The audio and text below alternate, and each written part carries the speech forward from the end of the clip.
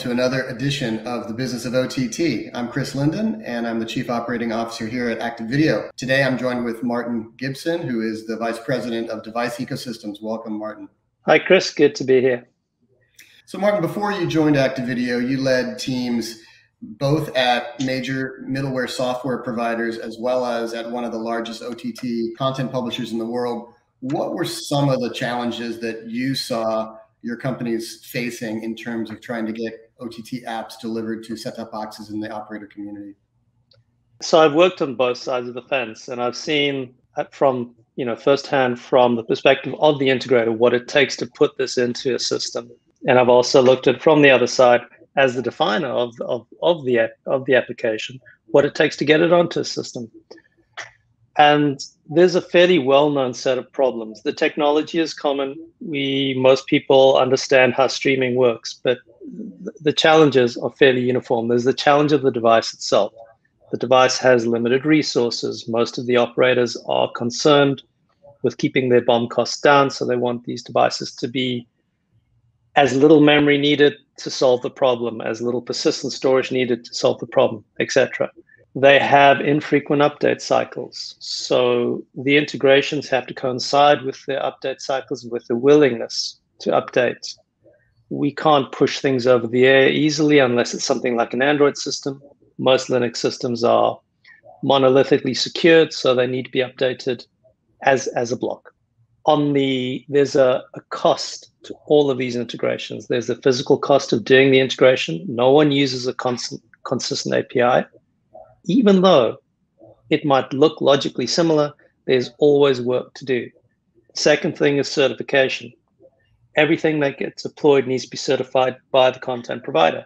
And this even goes with Android. If you take the advantage of having the Android API, you still have to certify with the provider to make sure it works to their satisfaction on that device.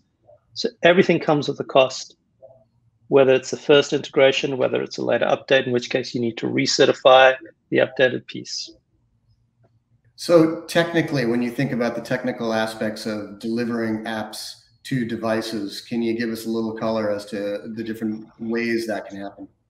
Sure. The vast majority of systems out there are Linux-based. So assuming Linux, assuming POSIX, and defining a system that is compatible with that, or a client that's compatible with that, is one of the major approaches taken.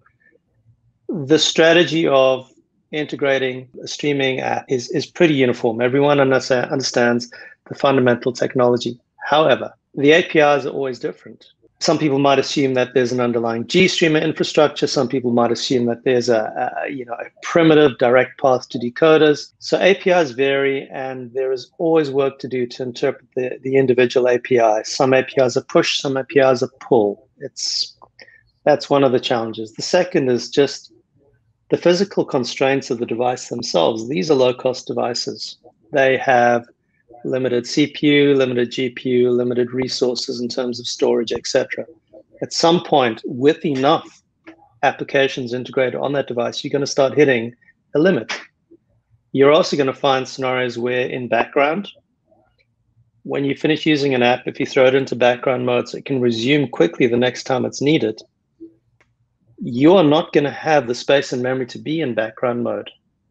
So you'll start hitting cases where you get kicked out of background mode and have to do a full from scratch boot, simply because the user's cycling through applications and the device is not a big device.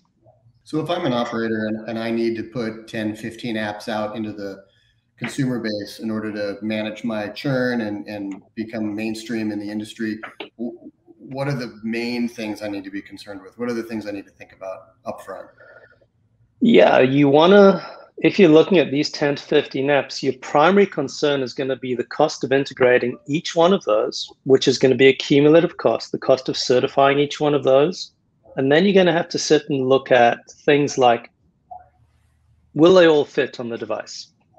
That's a fairly simple one. It's a sum. How big is this thing?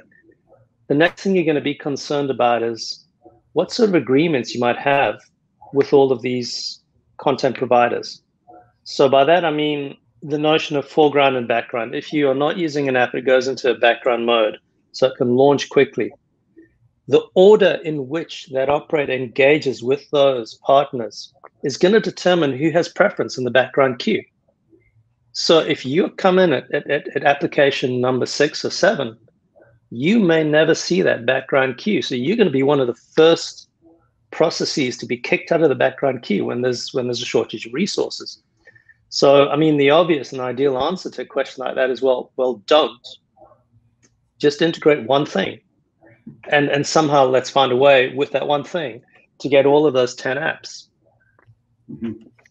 Now, if we've got 10 to 15 apps, and of course, everyone wants to grow their app store, 30, 40 apps or more, how do you see the role of search and discovery in that? Everyone needs to be able to promote their content. That's the only way they're making money, and it's the only way operators are actually going to be putting these apps out there into the mainstream with their consumers. Right. This is actually quite a nice thing about our solution, which sort of struck me recently, is if we look at a world where the customer has to go and install an app to see the content, where in order to discover content on that app, the search engine needs to know that the app is on the device, then you've got a cause and effect. Basically, you've got a barrier to entry, right? You've got something that prevents normal search and discovery from simply pointing the customer to content. So in a scenario where the search and content indicates that not only is the content available, but the app is available as well without the need to install it, I mean, that's a win. So the notion of search and discovery is pretty uniform. Some of the challenges are going to come with the fact that any given system is going to have multiple search and discovery engines into operating. I don't think that's not a particularly unique challenge. It just means that anything that we might do has to somehow be easily translatable to a centralized mechanism. But having the ability to not have to install the app is really, really powerful. It means that search and discovery results in available content immediately. You don't have the step of search says this isn't content, this is an application X. Let me go and see if I have application X in my app store. Oh, yes, I do.